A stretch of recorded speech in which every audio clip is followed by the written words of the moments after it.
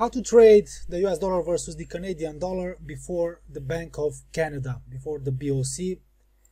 Please take a short moment to read the risk disclaimer. It is very important. Also, if you want to join our VIP Telegram group to get full services, to get all our signals, you can click on the link posted right below this video. Also, please subscribe to our YouTube channel. It is very important. You can like, comment, and share our videos. Also, follow us on Instagram. Thank you, guys. So let's take a look here on the economic calendar, and you can see that tomorrow the BOC the Bank of Canada will publish and will release its overnight rate, which is expected to remain steady at 0.25%.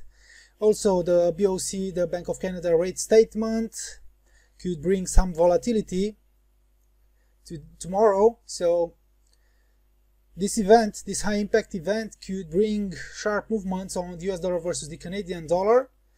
The Bank of Canada, it is expected to maintain its monetary policy unchanged. So let's take a look here. And as you can see, the US dollar versus the Canadian dollar continues to move sideways, only because maybe the traders are expecting something from tomorrow's BOC meeting. Also, maybe they are expecting for maybe a bullish spark to be able to maybe confirm a potential upside reversal here. So right now we are still in a range here, in a sideways movement in the short term. So we'll really have to wait for confirmation here, guys, before really maybe deciding to take action, to go long or to go short.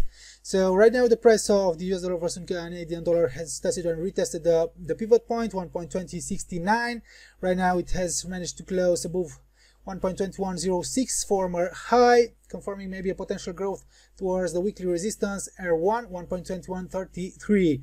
But still, I believe that the price could maybe register a potential upside reversal only if the rate will maybe make a valid breakout, an upside breakout from this range here. Okay, so we have a range and we have to wait for an upside breakout to go long, and maybe for a valid breakdown to get confirmation that this pair could resume its downside movement, its downtrend. Okay, so right now it's risky to buy it from here, only because we have this strong resistance area here. So personally, I would like to see something like this. I've told you, maybe a sideways movement here, and also if the price will make a valid breakout to jump, close and stabilize above these former highs, above the R1, above 1.2141, before confirming a further drop. So such a potential valid breakout, upside breakout from this range could really signal a potential bullish reversal in the short term, and we'll have maybe upside targets here at the 38.2 retracement level, 1.2257, also the R3, the 50%, 1.2333, guys. So let's wait and see, and I really hope that tomorrow's meeting could really bring us a breakout from this pattern, and maybe it will bring us a new buying opportunity. Thank you, guys. And if you wanted the signal for this pair, US dollar versus Canadian dollar, you can join our VIP Telegram group by accessing this link here, or by accessing the link posted right below this video. Learn to Trade Go Premium.